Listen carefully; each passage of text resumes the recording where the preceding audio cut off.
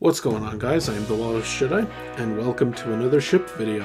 Earlier in the week, I put out a poll on my channel, and the options were Count Dooku's Solar Sailor or the Republic Gunship, or the LAAT Gunship.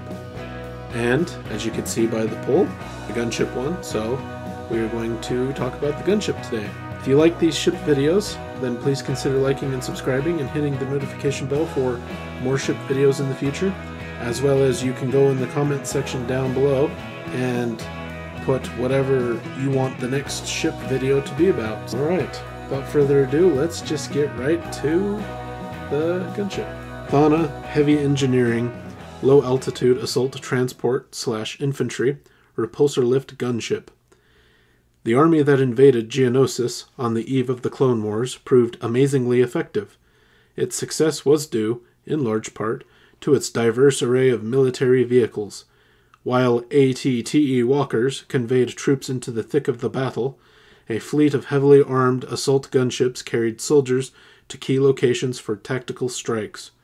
Like many of the Republic's clone army vehicles, the LAAT/I gunship is designed to perform primary and secondary functions. The gunship's first duty is the transport of troopers. The vehicle holds 30 soldiers in the passenger compartment and 4 military speeder bikes in the rear hangar. The vehicle's armored hull is meant to absorb a great deal of punishment, but in the event the gunship is disabled, the vehicle's cockpit ejects as a separate escape pod.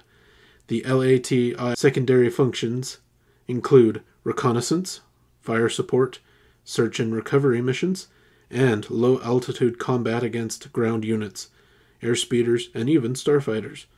2 massive drive missile launchers can fire a variety of ordnance. Short-range homing missiles are most often used to destroy armored vehicles and installations. 4 air-to-air rockets tucked under each wing target starships and airspeeders. 3 anti-personnel turret blast any enemy soldiers and other small, fast-moving targets that approach the gunship. Finally, the craft's 4 ball turrets fire synchronized tributary beams with frightening precision.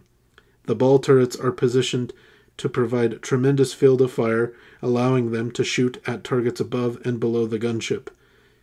With their tremendous array of firepower, gunships are often called upon to clear a deployment zone before troops are released.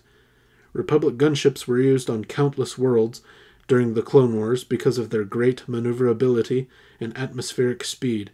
Gunships can weave between large rock formations, dive into canyons and valleys, hover over a forest, and cruise between structures in sprawling urban areas, all while flying at more than 600 kilometers per hour. Only the most mobile enemy craft can keep a gunship in its sights. Even skilled pilots find it nearly impossible to avoid the craft's multiple weapons.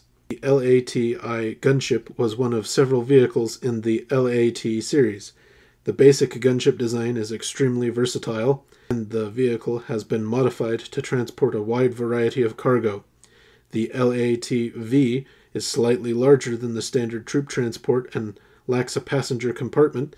Instead, the rear hangar has been expanded to allow the vehicle to carry up to 16 speeder bikes or 8 military land speeders. At the Battle of Geonosis, the Clone Army deployed LAAT-C gunships to deposit AT-TE walkers at key sites across the battlefield. And it is 17.4 meters long with a 17-meter wingspan, and its maximum speed is 620 kilometers per hour. And it is manufactured by Rothana Heavy Engineering, which is a subsidiary of Kuat Drive Yards. And then if you look at the diagram, figure 1 is the laser cannon, 2 is the gunnery station, 3 is the wing turret, 4 is the missile launcher, 5 is the compartment door, and 6 is the cockpit with clone pilot. Many of the Kaminoan clones were specifically trained for specific military roles. Gunship pilots, identified by yellow markings on their helmets, underwent several years of training to master a range of military craft. Well, that is the Republic Gunship. Yeah, very interesting. It has several different versions that serve different things. Some, carry more vehicles rather than troops and stuff like that, so pretty interesting. Alright, let me know if you learned anything in the comment section down below, and again, what's the next ship you would like to see in the next video. And yeah, you can see other ship videos on the screen right now, so you can click one of those videos. And don't forget to like and subscribe if you enjoyed, and until next time, thanks for watching.